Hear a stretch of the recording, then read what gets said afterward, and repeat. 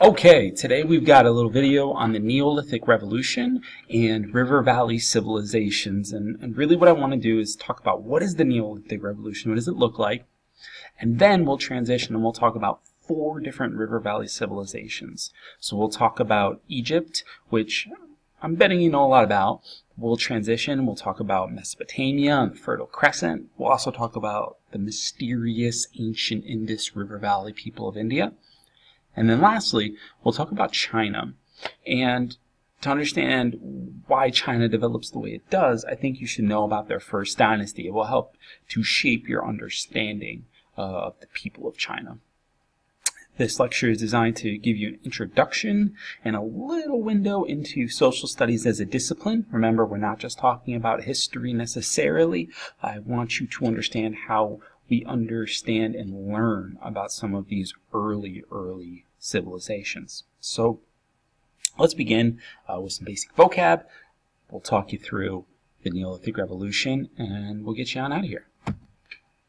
So the first thing, when we don't have a written record, we call that prehistory, okay, when there's nothing written down. And to understand a people's culture, their way of life, in other words, often we have to rely on primary sources, things that the people left behind. Now, sometimes there's a written record, and we're able to discern that these people wrote in this particular time period, and we can glean a lot of information from a primary source. It's from the time period. It's written in that sort of way.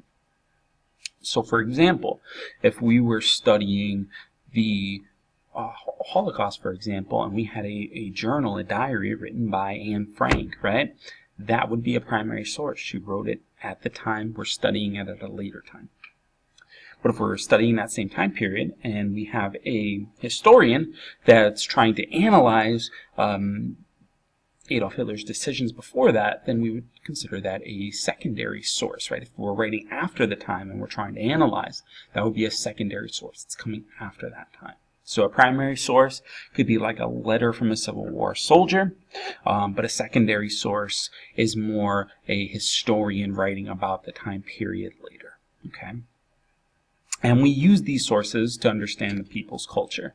Sometimes people don't leave behind written records because this is prehistory, right? And so you have to study artifacts, and I'll have a little definition for you down the road on that. But archaeology is the study of those artifacts. So if you're looking at like broken arrowheads, or you're looking at bones and trying to use what we call carbon dating to understand how old certain bones are, that's archaeology. You're looking at what people left behind. And hopefully analyzing those things and saying, okay, well, if they had arrowheads, they must have hunted, right? If they have seeds, they must have farmed, right? If you're looking at what they left behind. Anthropology, and you'll get this in my class, is the study of cultures, okay? And I try to make the point that cultures can seem very weird from the outside perspective, right? But every culture could sound really weird from an outside perspective. If you take yourself away from the culture, if you step back and you try to look at it, not from an American perspective, but just from an outsider's perspective, our culture probably seems pretty weird. And we've done some exercises to help you understand that, so I'll keep moving. Some of this stuff is a little scientific. We talk about hominids and Homo sapiens. And honestly, in your textbook, it is Homo sapiens sapiens, right? Wise humans. But I don't want to spend too much time on that, just for you to understand that scientists have decided and came up with a theory based on evidence that they believe that the first people came from Africa. This is the wide theory that scientists believe in. And I'll talk about it a little bit later, but whether you believe in the biblical interpretation or whether you believe in the scientific or somewhere in between, it doesn't matter to me what you believe in necessarily. It matters to me more that you're able to recognize that there are two sort of competing perspectives here, right? The biblical one, which we will spend a whole unit on, and the more scientific one. And I want you to just be able to accept that there are multiple perspectives on this, okay? I don't want you to shut yourself down, and I'm also not telling you to believe one side or the other. That's for you and your family to decide. Okay. If you see BC and AD, BC before Christ, AD after Christ, and we'll talk about Jesus Christ and really give you a good story to help you understand that. But that's where we sort of, in the West, chronologize history.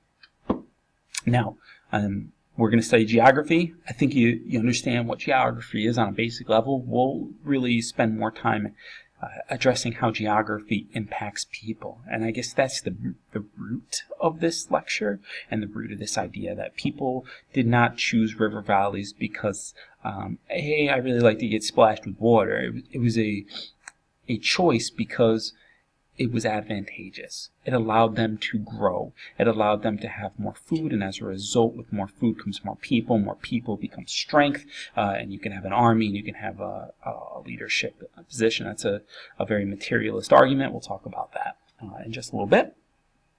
I want you to know the difference between latitude, the ladder of latitude, right? You're climbing up the ladder of latitude. They help to measure north and south, but the lines, they run east, they run west, okay? So an example of latitude would be the equator, right? And something to understand about latitude is the closer you are to the equator, the warmer you are. That's why if you think about it, New York, we have our seasons, but if you get closer to Florida, right, it gets to be a lot hotter, and they have very, very mild winters, okay? They're closer to the equator. So latitude and the equator, try to get those two things in your brain. Whereas longitude runs north and south, and they're going to help you measure distances going east and west if you were navigating a ship of some sort, right? And so an example of a longitude line would be the prime meridian. Runs north and south, 0 degrees, right in the center of the world. Okay. So that's a little bit of vocab. Now, the way that I will be teaching you is through two lenses, and they're competing lenses, right? And not to say that you can't believe a little bit of one and a little bit of another, but typically historians will see history through one of two lenses, and it really guides their interpretation. And I'm betting that you have a way that you feel or lean towards. I'm hoping to challenge that as we go forward. The first school of history, I call it materialism. And materialism says that history is driven by our need to get stuff, okay? And what do I mean by stuff? I'm talking about money. I'm talking about proximity to mountains. Are you close to mountains, and therefore that protects you, and therefore you don't have to spend so much time fighting with other people, and so you can develop better technology, okay? Is history driven by the need for money? Is the reason why people attack other people because they want to get natural resources, because they want to sell those natural resources to make a lot of gold and become rich? Is that why history is driven through that? Is history driven by technology? I have better spears that don't break when I throw them at people, and so I am able to take over others. Is it driven by population? I have more people, therefore I can be more successful in creating a larger army. Materialism is about tangible things that you can touch, that you can feel, right? Idealism is something a little bit more tricky. It says that history is driven more by the people and their ideas, what a person's idea is. And so it's a little bit harder to defend. But when you look at idealism, you're driven by the concept of religion, right? That the Crusades were fought by people who believed in God and people who believed that their God should have the Holy Land, right? This is something that you can't really touch. It's something that you can't really necessarily feel with your hands, maybe, but it's an idea, right?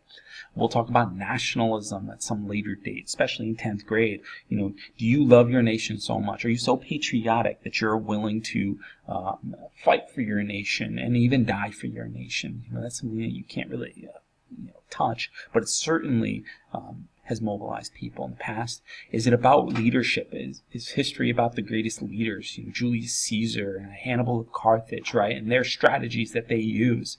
Is that the most important idea? So when we talk about idealism, we're talking about individual people and what they believe, right? And can they mobilize a group of people?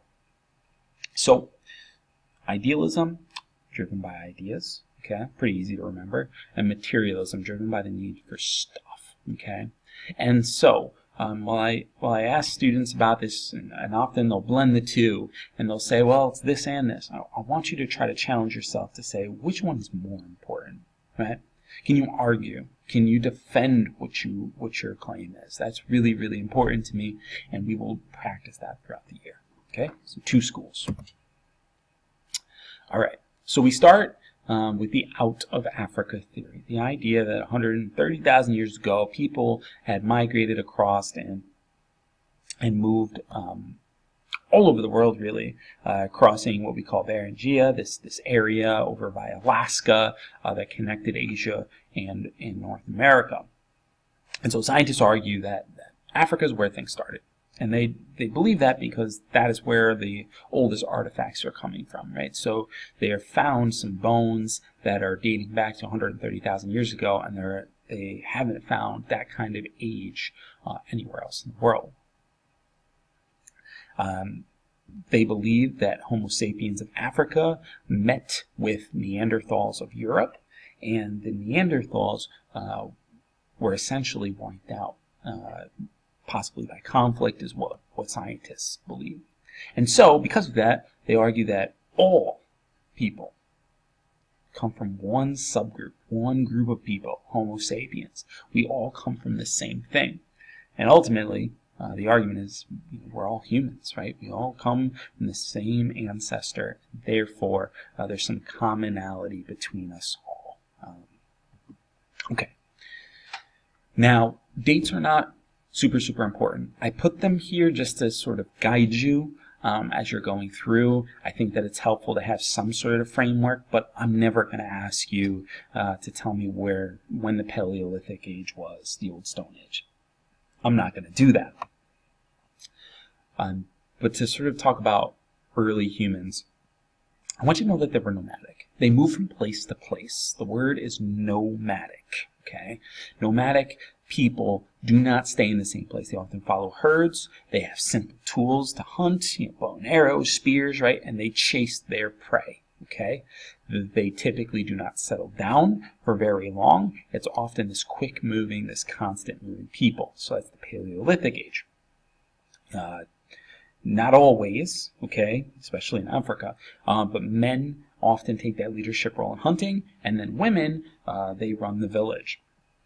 And often in Africa, they have these, what we call matrilineal societies, where women take the major role and leadership role because they are in the village, or they are at the home, or they are raising the children. And so you get this sort of split. It's not a clean split. Sometimes women are hunting too, and so it's certainly not a perfect split in roles. But here's the key: in a nomadic society, men and women have to work together very closely to achieve, life, really, to stay alive. And so there really isn't much of a hierarchy when we talk about men versus women in the nomadic societies. Often they are more equal, men and women on a similar status, similar level. Okay, this is a complicated idea, but think about it for a little while. I took a picture online of Lascaux, which is a cave in France.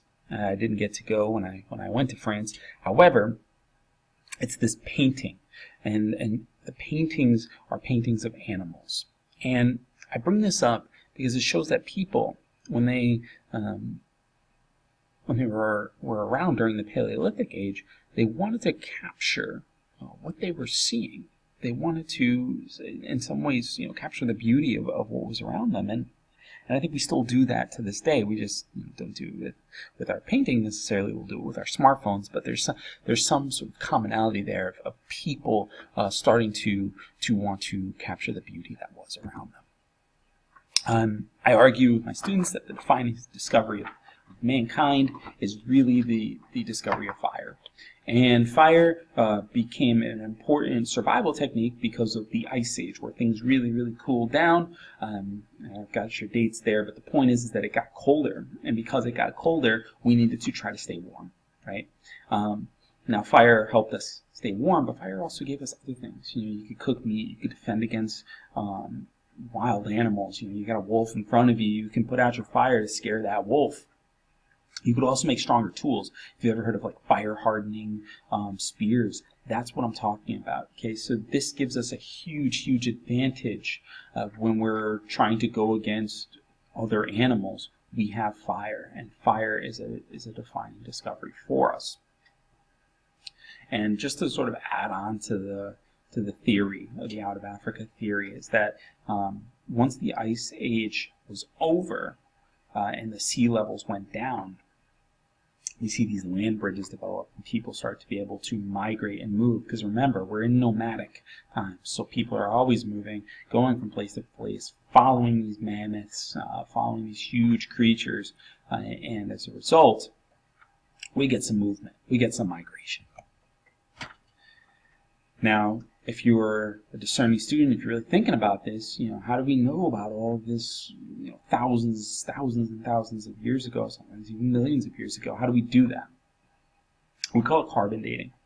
Basically what you do is you take old bones, old fossils, and you use carbon as an agent to figure out how old something is, because carbon on bones, carbon on fossils, it decomposes at a certain rate, and scientists have it down to a specific science, and I guess you can ask your biology teacher about that. But the point is that by using carbon dating, we are able to figure out how old things are in a pretty reliable way.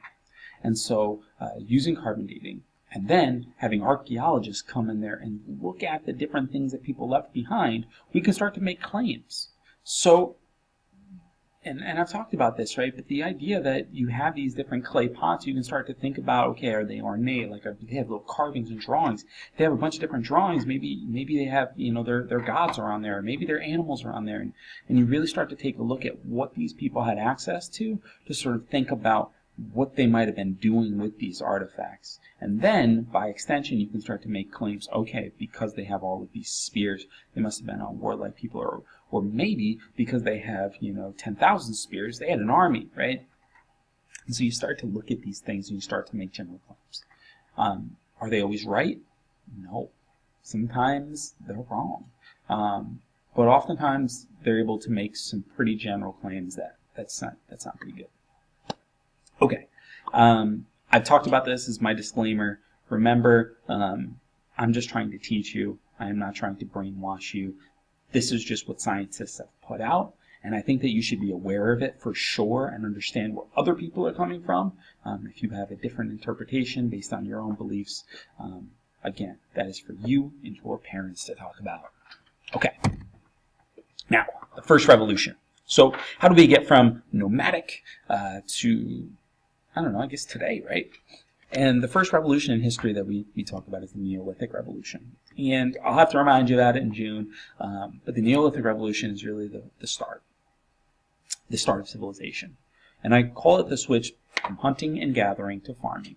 So no longer are we nomadic, chasing food, always constantly out there collecting berries and things. Instead, what we're going to do is we're going to start using seeds to farm. And I have the series, Mankind, the Story of Us. Essentially, this started with an accident.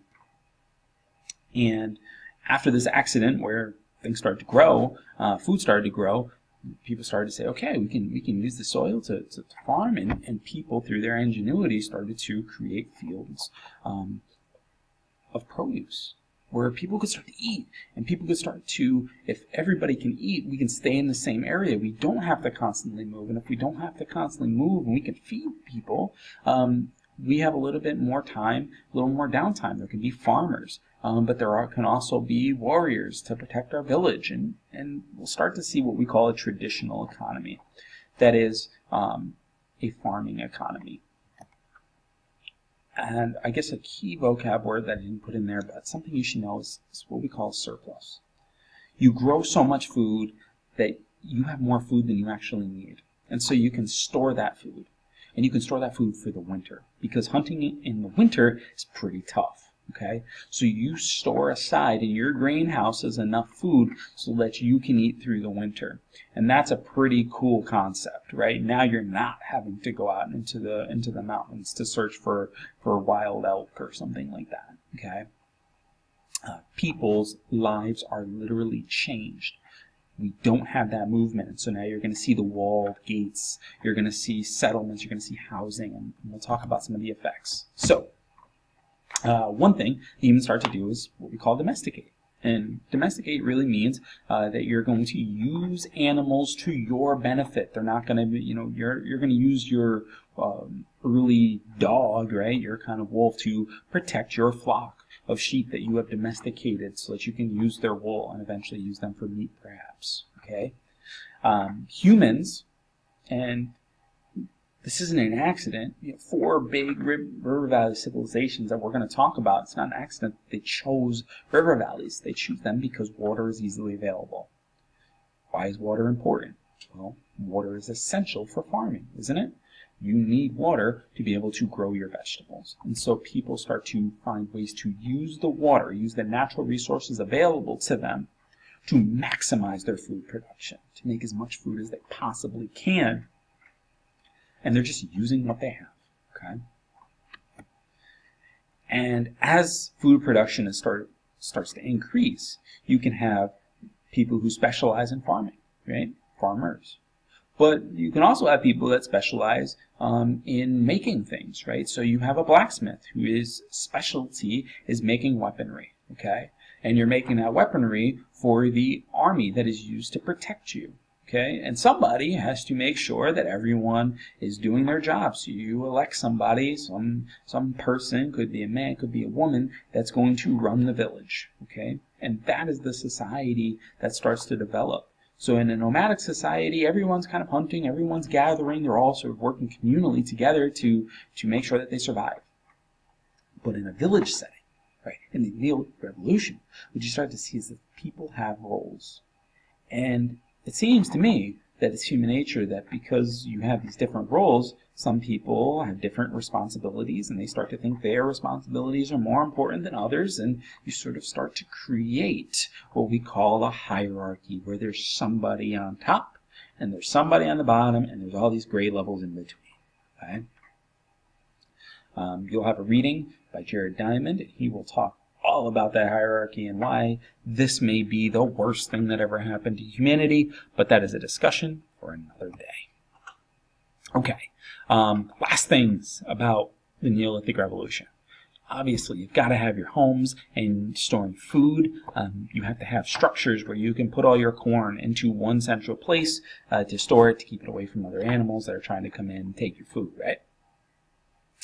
Humans also, because it's sort of natural that if more humans, if everyone's got, some people have got corn, but other people have got steel arrowheads, that there would be a natural trading partners. And so we actually see a rise in trade. The concept that these different villages will trade with one another. I have cotton, you have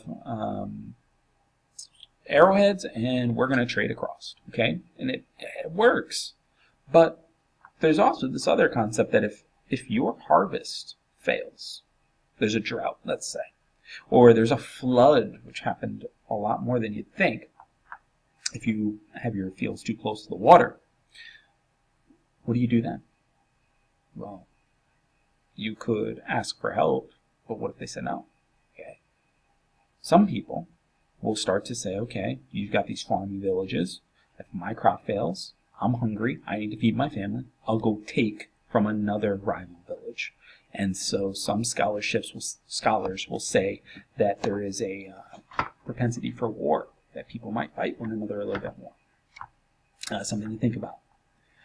We've talked about the different roles between males and females. Females typically working in fields. Men have the security role. They also have some hunting role, because it's not like people just stop eating meat altogether. We don't all become vegetarians. So men would take on that hunting role while the women stayed to farm.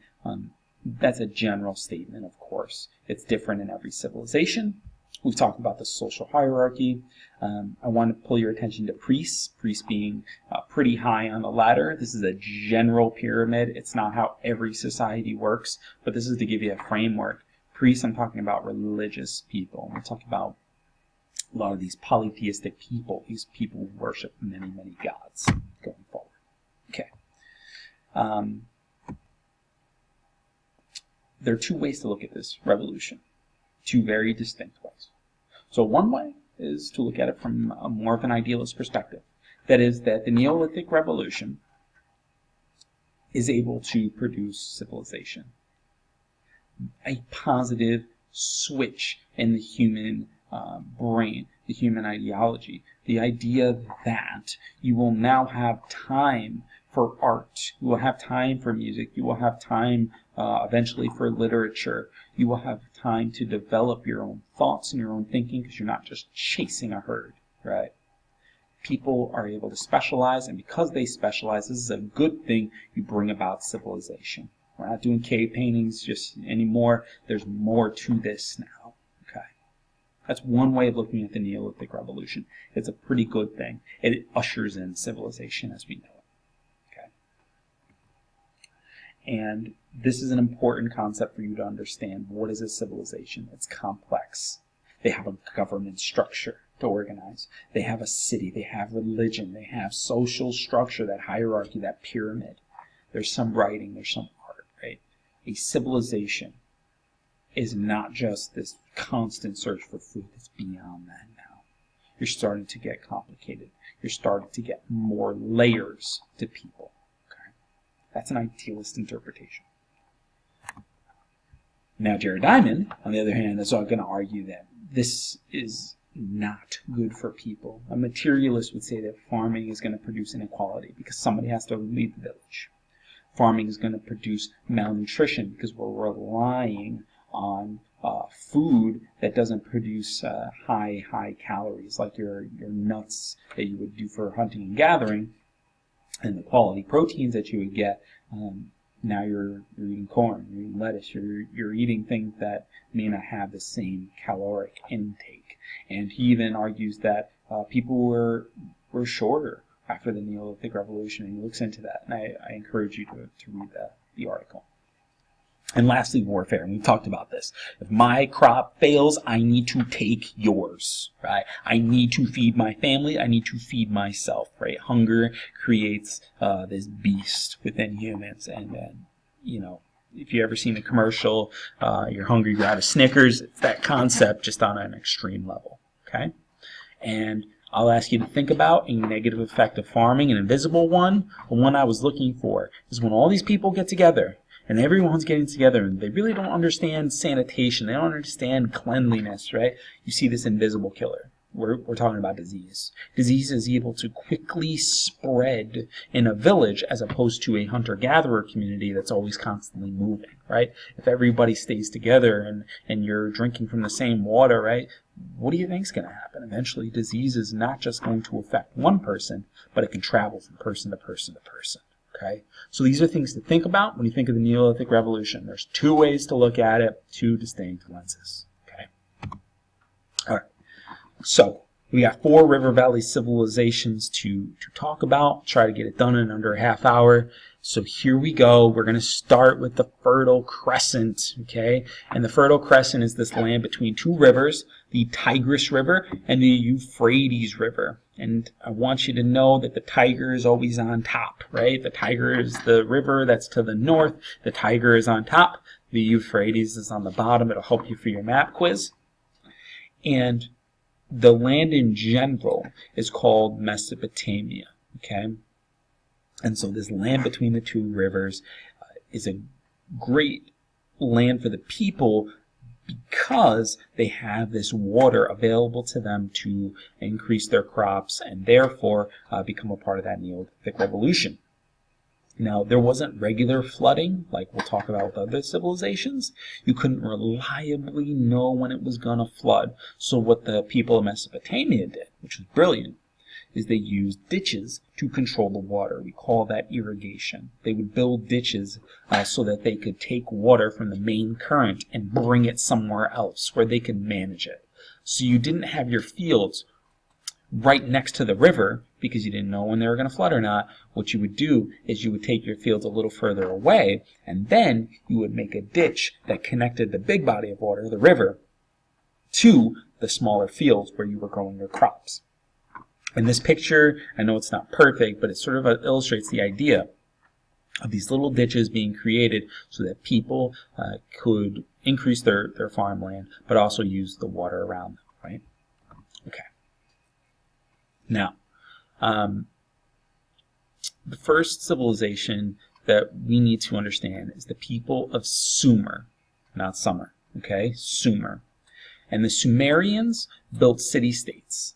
And it's important for you to understand what a city-state is. It's not just the city. It's the land surrounding that central city, okay? A city-state is big, in other words. So if we were going to talk about a city-state in modern day, you know, around us, right? If we had a city-state of Lawrence, it wouldn't just be Lawrence, the city. It would be the surrounding areas of Milford. It would be the surrounding areas of Morris and Edmeston and Oneonta, right? You'd have all of that sort of wrapped together. So it would be a much bigger place for you to control. And the Sumerians had a city-state called Ur. And Ur was a big city surrounded by these giant walls to protect themselves. And then all the land around it was the farming land. And so you had your farmers, and they made use of the Euphrates River, built little canals. It was a really amazing structure, and it worked for them. It was a big place to rule, however.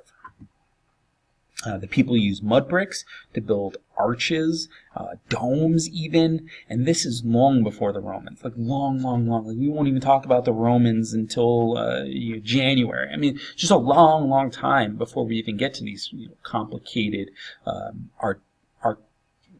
architecture of the Romans. And so, my point here is this. These people may not have had the most fanciest arches, the most fanciest domes, right? May not have been, most beautiful thing you've ever seen, but the fact that they had it is it's just amazing to me. And this beautiful city that they started to create, we actually see one of the wonders of the world, and I'll talk about that a little bit. So, what do you need to know about Sumer? First, they're polytheistic. They have a theocracy for their government. So when you talk about polytheistic, you're talking about many gods. Now, historians and archaeologists, they go back and forth on how many gods there are, but maybe 3,000. That's a lot, right? They have a god for everything. God for the harvest, God for the moon, God for the sun, God for everything that you can think of, God for the water, And so all of these gods have different things around them that they believe in and different ways to appease them. And so I'm not trying to complicate this too much, but I want you to know the difference between polytheistic people, where they worship many gods, and then the opposite of that would be a monotheistic people, which is maybe what you're more, what you know more about, that is like the Christian faith, right? Or the Islamic faith, Allah, okay? Where there is one God, a little bit more central. These people do not believe in one God. It's polytheistic for sure. They deferred, they gave power to religious officials, priests, and those priests often ruled. Sometimes you have priest kings, right? Priests who, kings who were very much religious, but rule the kingdom. And so that's how their society was structured. And then they built these huge things called ziggurats, these beautiful buildings, these step pyramids. So they're not as neat and tidy when you think about their structure as like an Egyptian pyramid. They have little steps carved into them, and it's sort of like this stepway up to the heavens if you sort of think about it that way. And this is like a computer artistic rendition of what they perhaps look like. The concept is that they have these steps, these different levels. They're really awe-inspiring. Okay, different things to know. They use bronze. Okay, bronze is a better metal and better than iron. It's stronger. It's tougher. And what they would do is they would go to the Mediterranean, which is really their eastern neighbor, and they would trade. And they trade for wool, trade for different foods. And this back and forth helped the Sumerians grow stronger. And again, this is an example of the Neolithic Revolution. You know, I have bronze, you have wool, let's make the trade. The Sumerians also, because of the Neolithic Revolution, they're allowed to specialize. You have what we call artisans, right? You have people who specialize. And some people specialize enough that they created something called the wheel, which made things so much easier to transport, okay? And another really cool idea that they had was this number system based on 60. Why does that sound familiar? You must ask. Take a look. If you have a watch or a clock, it's numbered to 60, right? That's not an accident. It didn't just happen that way, okay? The Sumerians create that foundation, and then we improve on it. Same thing with the wheel. They create this early wheel. Not perfect. It's a Fred Flintstone style wheel, right? But we have, in a sense, you know, improved upon that invention. But this is the start, and that's the thing that I want you to understand. They have a language system based around what we call cuneiform. I don't really care how you pronounce it. I know that's a terrible thing to say. I don't think anyone really knows for sure how to pronounce it. There's a lot of different pronunciations that I see. Cuneiform works for me. And you have this social hierarchy where you've got your nobles, you got your commoners, you got your slaves, but the concept here is that they're keeping records. They're eventually going to create a law system that is written down that all people must follow. And this is a huge step for humanity, in that you've got people writing, and this allows us to understand their society. This allows us to look back and say they created this, this, and this. They even have these epics, these really impressive poems in which they talk about the rise and fall of this king named Gilgamesh, who tries to search for immortality because he really doesn't want to die like his friend, and he ultimately realizes that immortality is something he cannot achieve. He cannot be like the gods. And I think that there's a tale, there's a moral to learn from a story like this. And the point here is that they're writing these things down because they want their generations to love their culture and their civilization and understand the core values, to respect the gods. Right? Okay, last but not least in Mesopotamia, some rulers to know. And this is where we get into the law code stuff.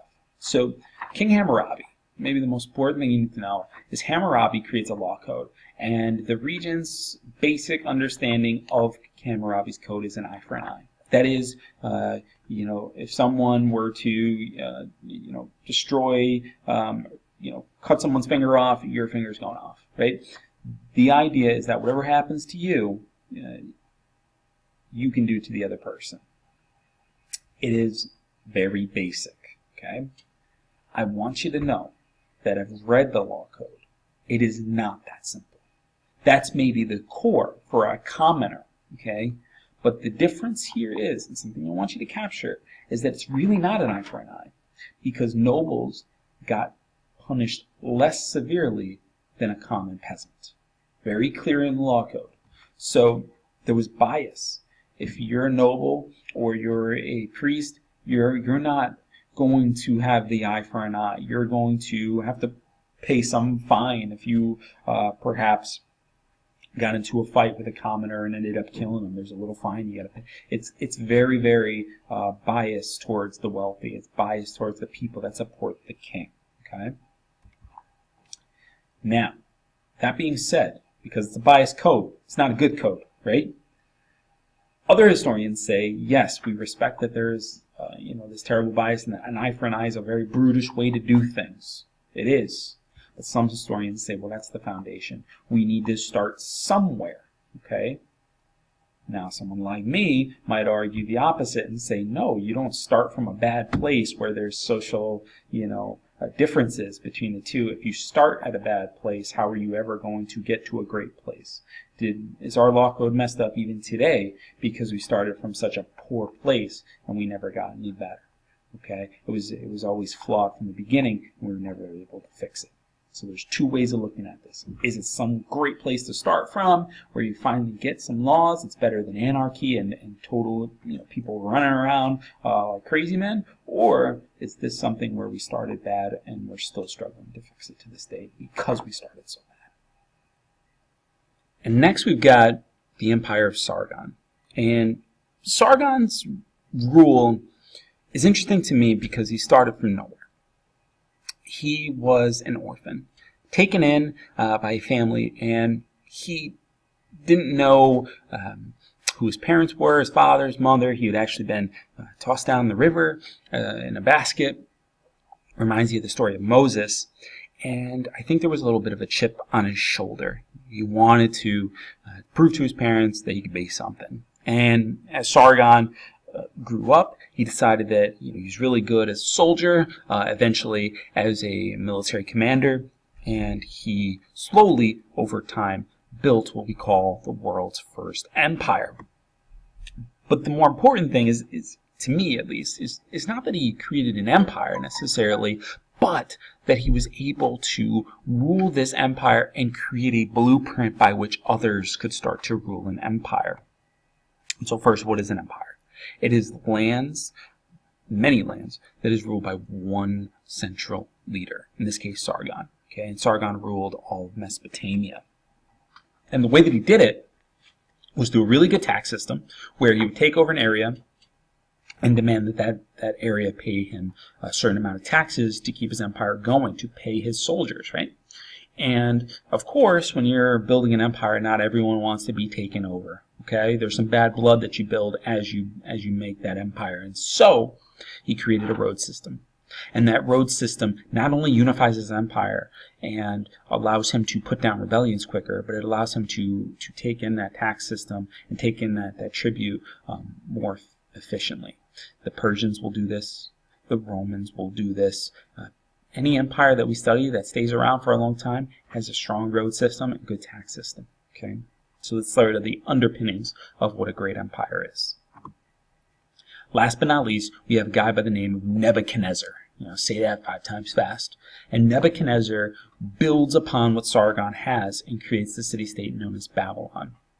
And if you ever heard of Babylon, you've probably heard of the Hanging Gardens of Babylon. It's one of the 7 wonders of the world pictured over there. Okay, since destroyed, and so we don't really have a good picture of what that is. We only have what writings say about the Hanging Gardens of Babylon. So the story goes that Nebuchadnezzar had this built to make his wife feel at home while she was in Babylon, because she had not come from Babylon. She had come from a rival city-state.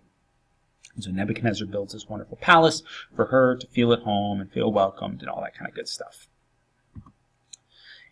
Last but not least, he also built this famous Temple of Babel. And the Old Testament, which we'll talk about some other day, describes, it's like the early Bible, right? Describes that the temple was destroyed by God. And it was destroyed by God because it was built so high and so grand and so wonderful that the people, the workers, started to say, oh, wow, this is what mankind can do. And so to, start to think of mankind maybe as something very powerful, something maybe on the level of the gods. And with all of this arrogance, God comes down and not only destroys the Temple of Babel, right, but he also punishes all of the workers who thought that their wonderful construction, this thing that could rival God himself, right, this beautiful building.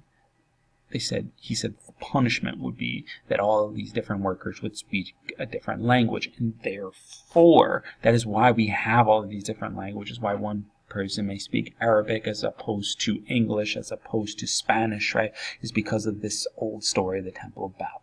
Okay, something to know about as we move forward. Pretty cool little story. All right, so with Mesopotamia out of the way, I want to talk about the Egyptians, and I'm going to go through it pretty quick because I think there's a good layer that you already know about. And to know about the Egyptians, you got to know about the Nile. It's the longest river in the world, flows north because of elevation. Okay, understanding that very few rivers flow north, a lot of them flow south, but it's because of elevation. Okay, it's higher in the south than it is in the north, and so it flows down. The yearly flooding of the Nile. This is why it's I don't want to say better, but sort of makes life a little bit easier for the Egyptians because the Nile River floods fairly regularly. So you can count on it flooding in a particular month.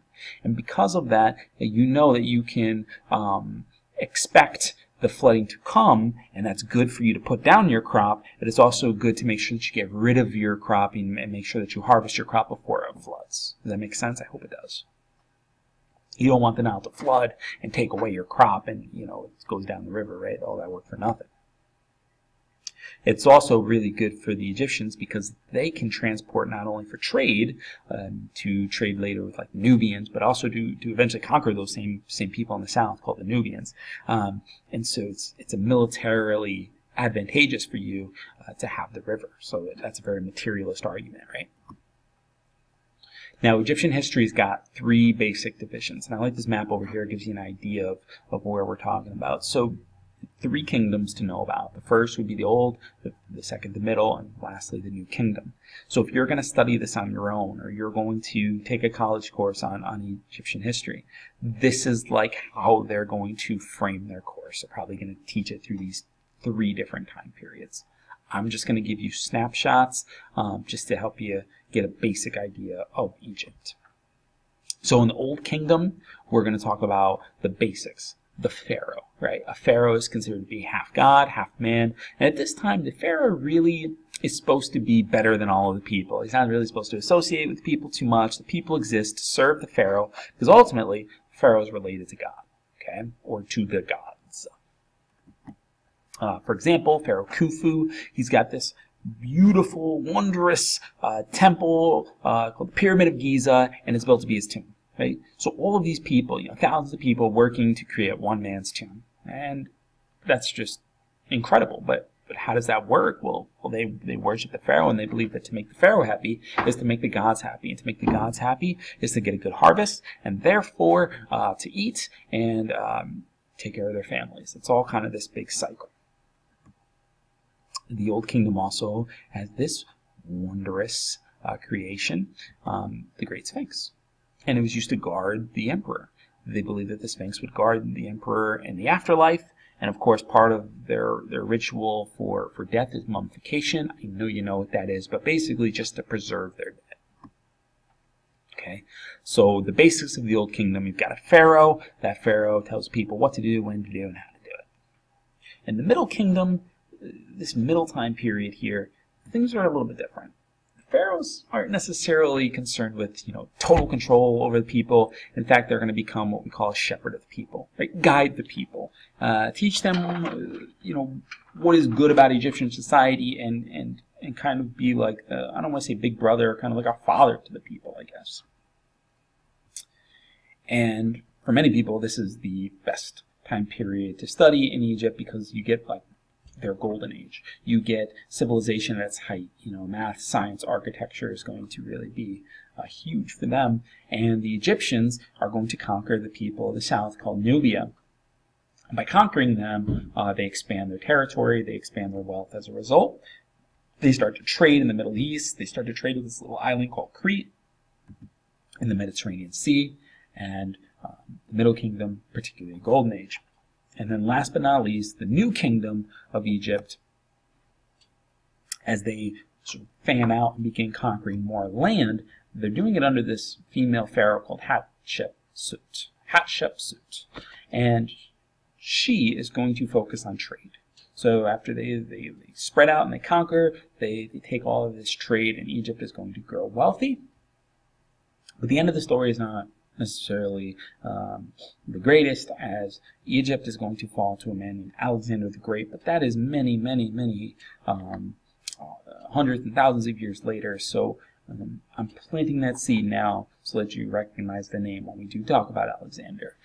But the Egyptians, you've got their core society, their core values. I want to show you a little bit about them. So first, if you're talking about a writing system, you should know it's hieroglyphics. Okay, that's what that image is over to the left.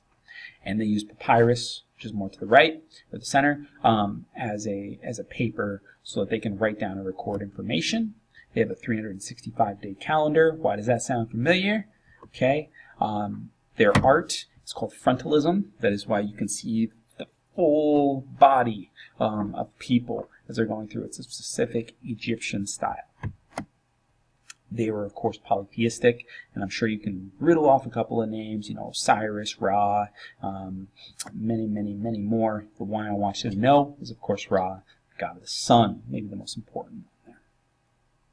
You've got in this particular frontalism painting, you've got what looks to be Anubis in the center. So, an interesting thing that I want you to keep in the back of your mind is that girls are married at the age of 12, boys at 14. So very, very young. Like really to just give your life up at that point, become a wife. It's pretty crazy. 12 years old. Okay. I'm going to leave this review riddle up here. You can pause the video and take a shot at these two riddles. They're good ones. Try them out. See if you can answer them. Good little checkpoint for you. And I've got 10 questions here. This would be a good time for you to pause, relax for a second. You've been listening to me for far too long, I'm sure. 10 questions, and even a bonus question for you to try to answer. If you can answer these questions, I think you're in good shape, okay?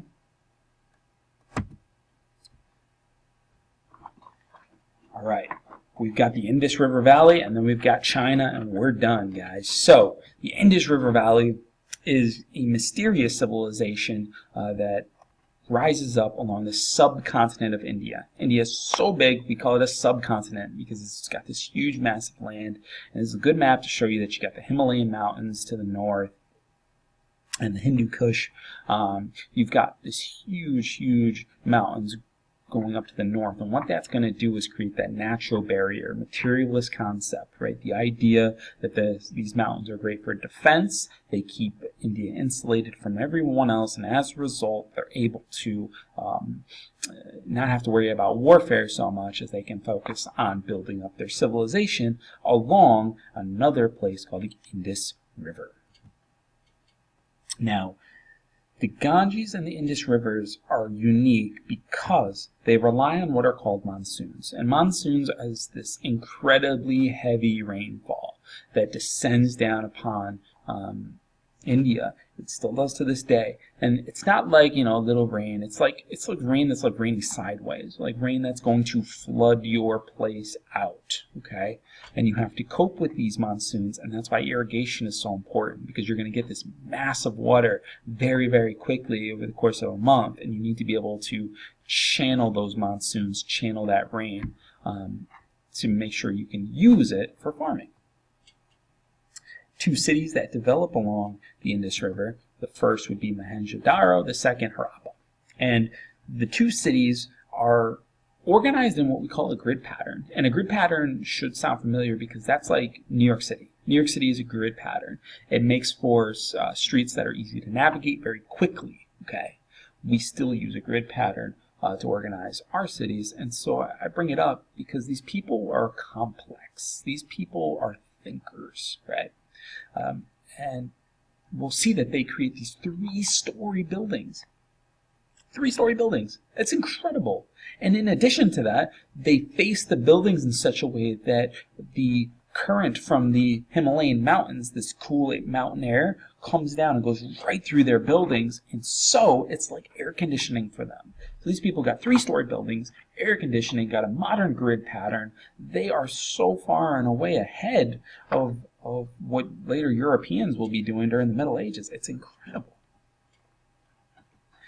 They even have drainage systems for bathrooms. They have sewage drains to get waste out of the cities. The drains run underneath the city and then evacuate out of the city so that you can get all the nastiness out of your place. So that's going to reduce disease, right? Now, there are people in New York City during, age of immigration, 1850s in America that did not have access to sewage drains like this, okay? 1850s, okay? So the level of ingenuity is just amazing to me. The people even had sheets to carry trash out to little trash bins, right? It just sounds so modern. they're trading with the Sumerians. They're going to gain wools. I'm sure they're gaining some bronze, but definitely definitely wools. And the Indus, and this is unique, peaceful people. Very, very, very peaceful. We don't see a lot of the swords, arrowheads, armor plating. We don't see a lot of that.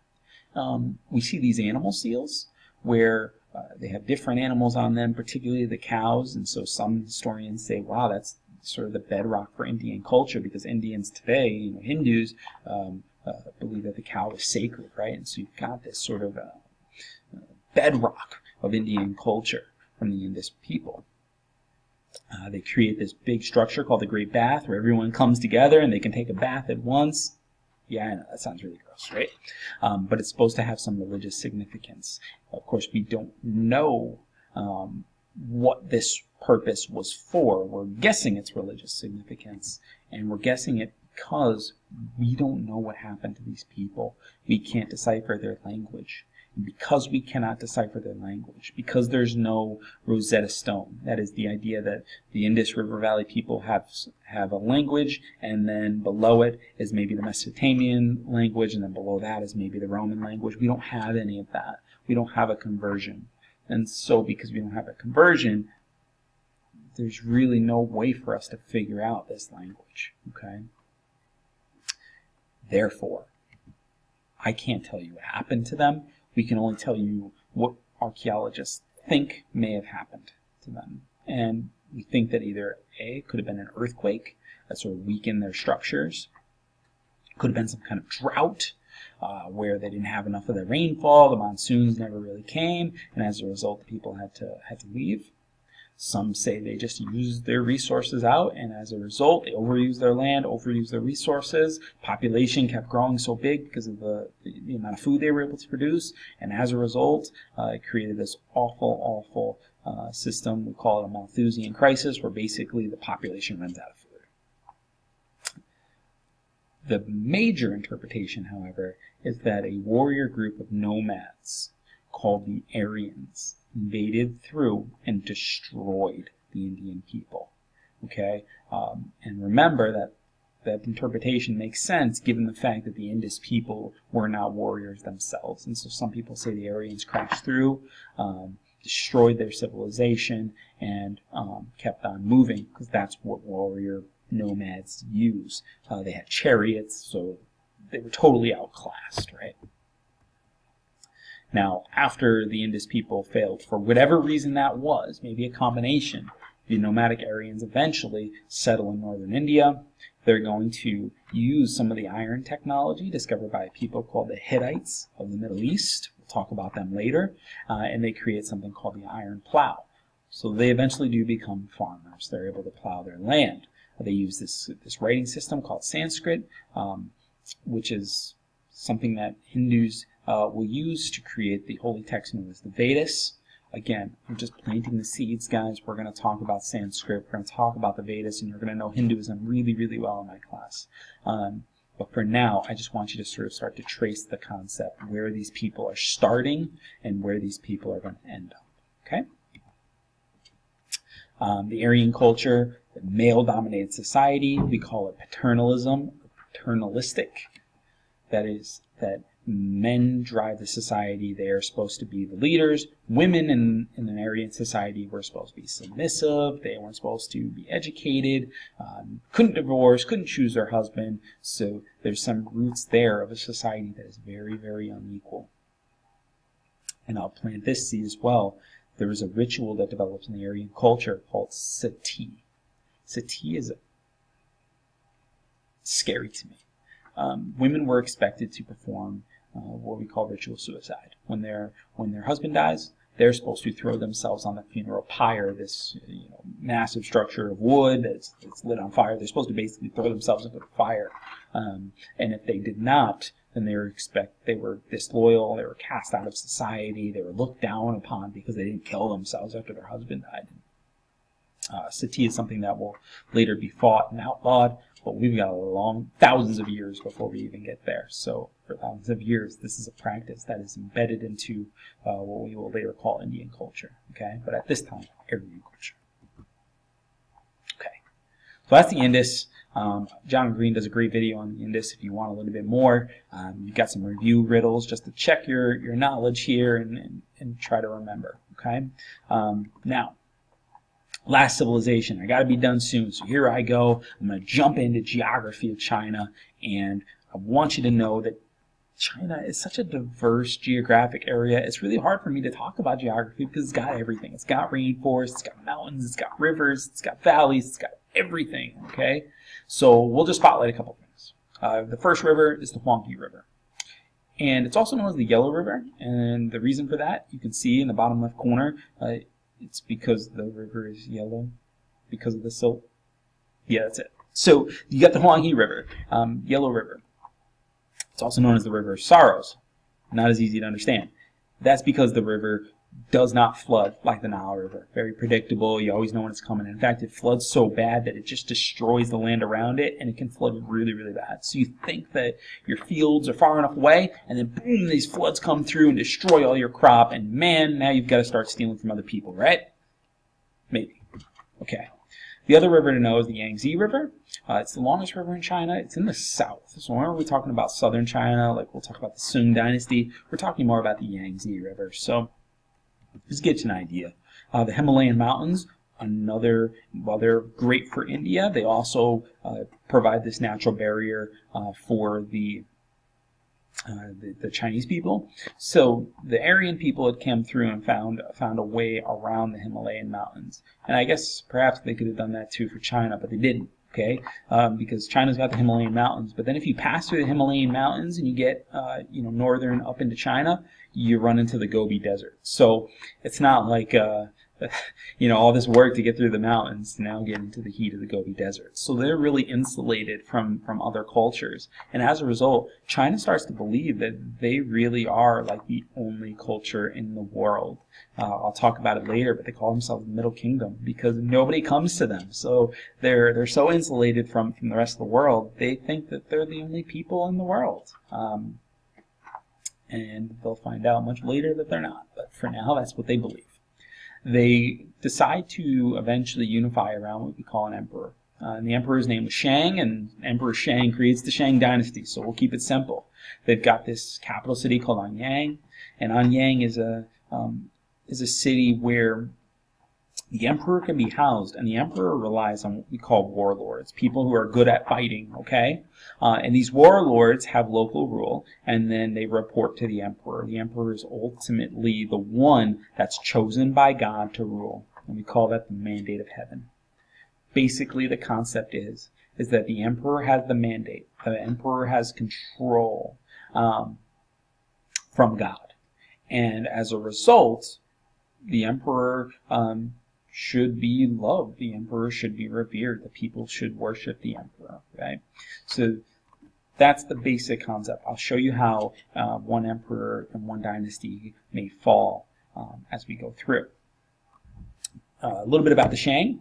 They have a interesting system where servants are actually the most faithful, right?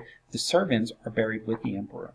Now, that doesn't mean that the servants are buried dead all the time either, which is really awful if you think about it, okay? We'll talk about that with the Qin later. The Shang will use oracle bones to tell the future. So they have bones of creatures, and they'll write on the bones and use the bones as a method for telling the future. And so people are very, I don't want to say superstitious, but certainly believe in this kind of future telling.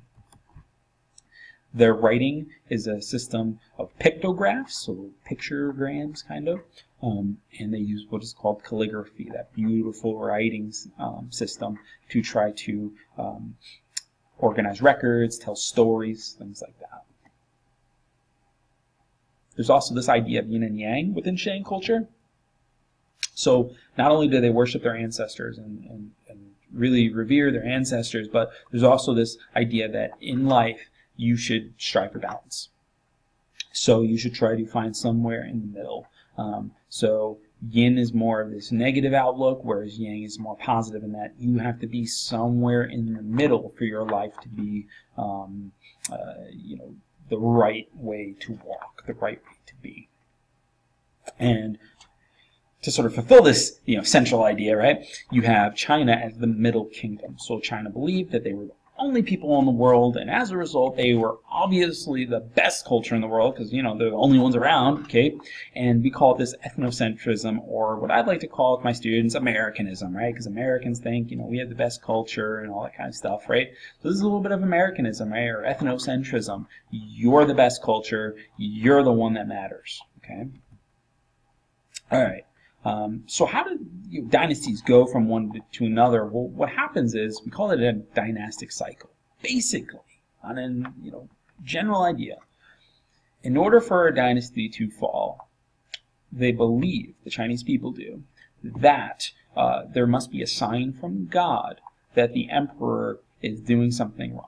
Either the emperor is being immoral, that is, he is not following yin and yang, the emperor is, doing some evil things. For example, the Emperor Shang, there were rumors that he was like, eating his own people, that he was like a cannibal. I don't know that that was a really true rumor. I think that was a rumor to create anger towards the emperor. But my point here is that if the emperor if there are rumors about the emperor being immoral, or there's some sort of natural disaster, that is a sign from God himself saying that the emperor needs to be kicked out and that there needs to be a new dynasty.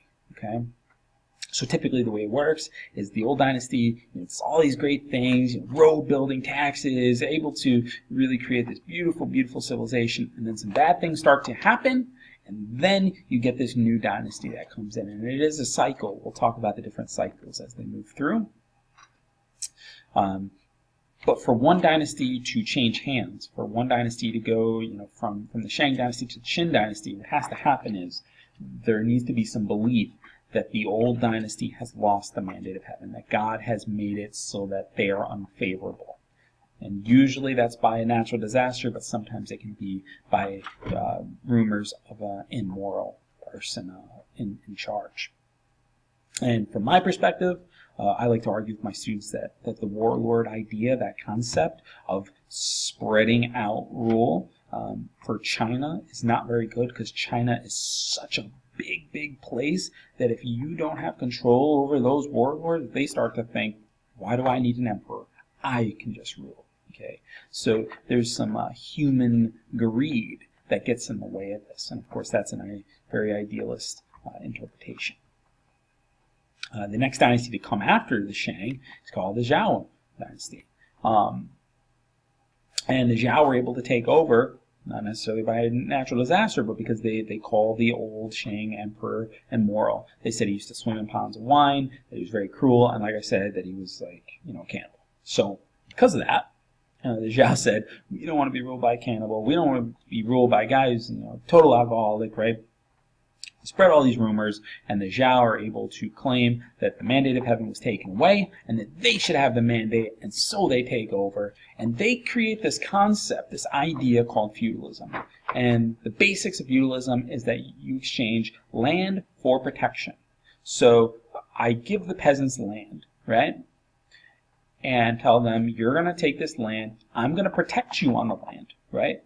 But in exchange for that, I want you to give me a little kickback of food, and that's how it works. You give a little plot of land, you expect that the peasants are going to work that land, and you'll provide the protection, okay? In this case, the warlords are providing the protection for the peasants. It's a system that will occur in Europe. If it's not quite clear, it will be clear when we talk about Europe. I just want you to know that this is the basic idea, okay?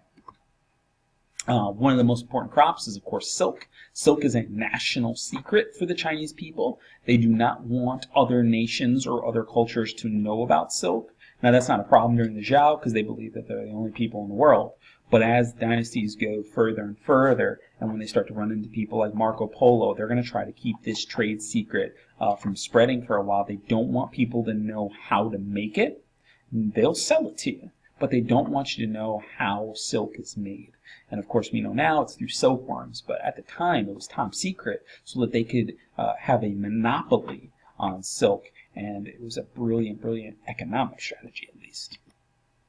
The fall of the Zhao sounds a lot like the fall of Shang, in that they rely on that warlord system. And I think that that system is a failed system. China will try it a couple of times, and they will watch it crash and burn. Whenever you spread out different rulers like that, it's just sort of becomes this natural concept that the warlords are going to want more and more and more from the emperor. They don't like sharing. And will lead to a period called the warlord states. You can pretty much expect what the warlord states period is going to be. It's going to be a bunch of warlords battling over the land, and it will take a cruel emperor by the name of Shi Huangdi to unify China under a brutal, brutal law system called legalism. But that is a story for another day, folks. So, thanks for watching. Check out this wonderful cartoon on your way out. And again, I hope this video helps you guys. This is Mr. Casey, Ancient River Valley Civilizations and the Neolithic Revolution. Have a great day.